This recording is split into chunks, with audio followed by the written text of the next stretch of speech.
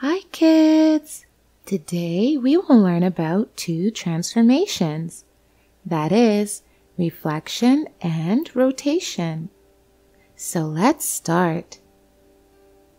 First of all, we know that transformation is any process which changes the position, shape, or viewing angle of any shape. There are different types of transformation depending upon the kind of change it's doing to the 2D shape. Let's first learn what is reflection. Reflection is also a type of transformation where a transformed image is flipped image over the line of reflection. Here, this is the flipped or reflected image of an arrow. Here we have an E letter, which is reflected. Reflections are the mirror images as seen across a line or a point. If you place a mirror on the line of symmetry of an object, you see the other half in its reflected image.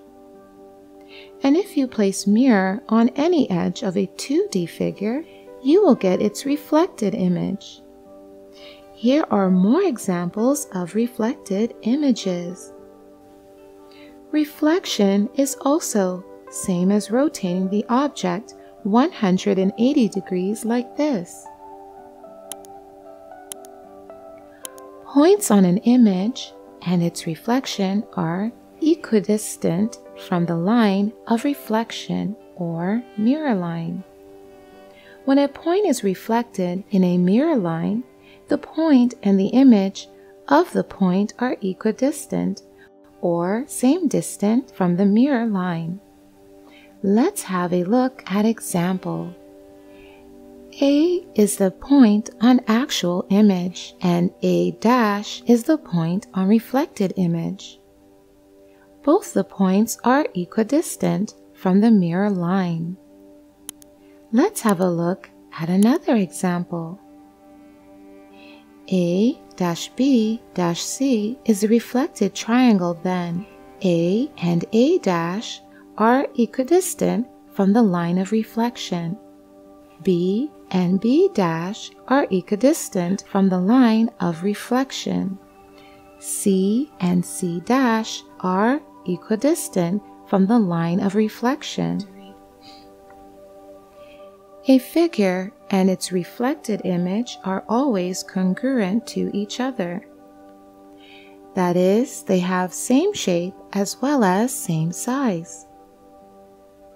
A figure and its reflected image are congruent but face in opposite directions.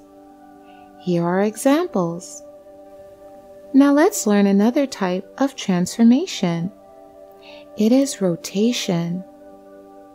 Rotation turns the figure clockwise or anti-clockwise, but doesn't change the figure anyhow. That is, shape and size of the image are not changed.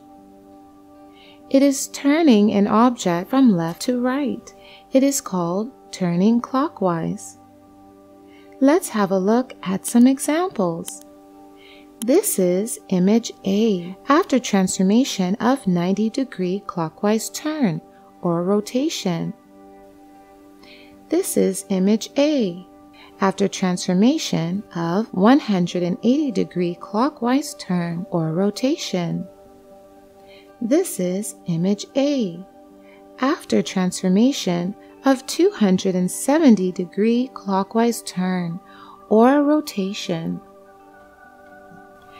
This is image A after transformation of 360-degree clockwise turn or rotation. We see that on rotation of 360 degree, we get the same image.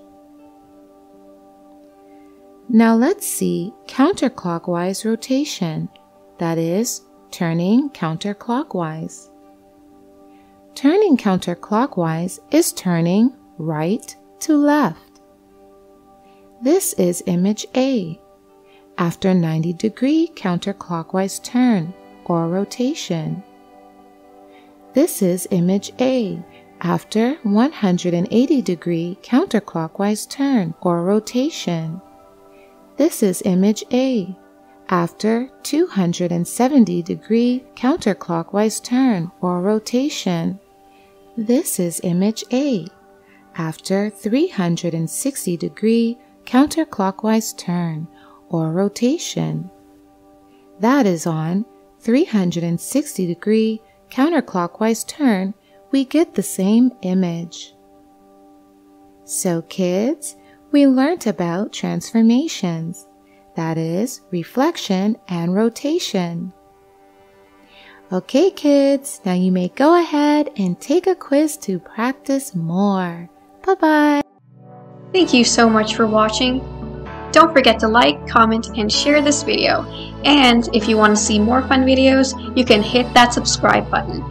You can also follow us on Facebook and Instagram for more content. Bye-bye!